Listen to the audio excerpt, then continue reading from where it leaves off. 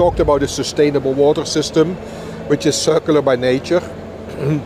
But when you look into water in this region, and I've also mentioned we're not going to take the water from the aquifers, so no pumped up water, then there's basically one solution, which is desalination. Now, desalination has two impact components that we need to manage. The first one, it costs a lot of energy. And if you produce that energy, that electricity, from traditional resources, it's not good for your carbon footprint.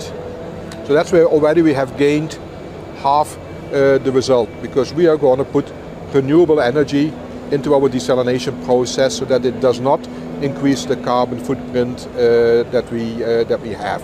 So renewable energy is one part of the solution, but the other part is what do you do with the leftover from the desalination process. We also need to look at the total energy system, the total water system. A traditional water system anywhere in the world, and Saudi is not an exemption, has huge losses. Leakage globally on average are 25%, which means if we can reduce the amount of leakage in your water system, I don't have to desalinate as much. So I can save on the desalination, make the capacity smaller, make the water inlet smaller, and we do that through continuous monitoring, through measurement, through data analysis, to reduce the amount of losses in the water system. ENOWA is part of NEOM, and NEOM is part of the kingdom.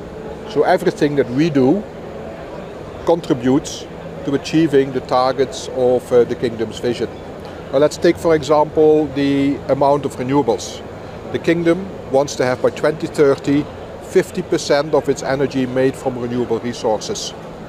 In NEOM, ENOWA, by 2030 we'll have 100% of its energy mix coming from renewable resources.